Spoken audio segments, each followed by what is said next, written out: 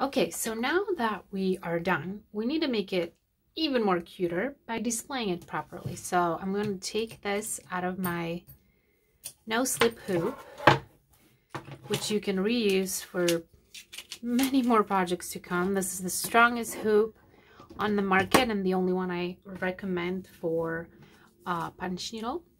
Then I'm going to grab just a regular embroidery hoop. And then this cutie pie, which is like a display box that you can hang like this. So I'm going to put this away for a second. And we're going to put this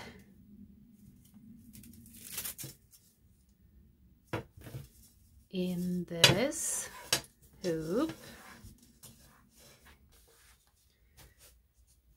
Okay, I'm going to tighten this more so it doesn't keep slipping.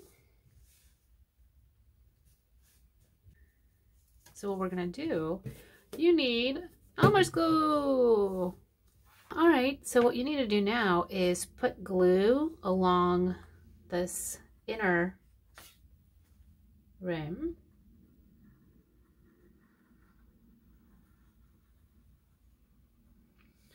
Doesn't have to be perfect.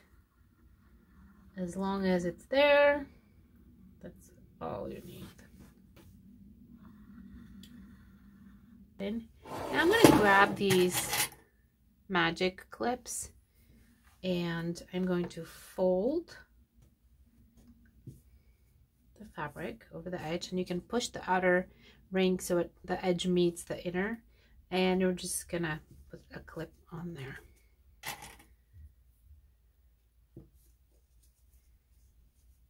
So do this all around.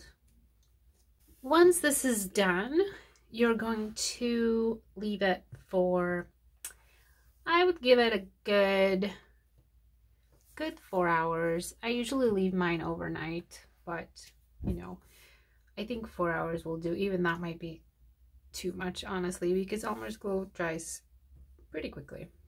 All right, home stretch. Oh, I've got some yarn here that flew over from my tufting project. Okay, we're gonna take all of these off.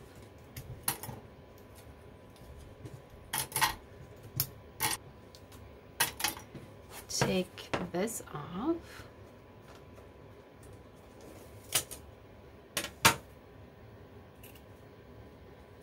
And cut the fabric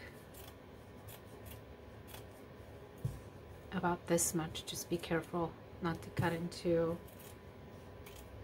your work.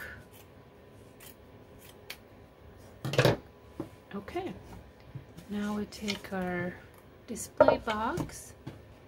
This is the top here, so we want to make sure that this is centered.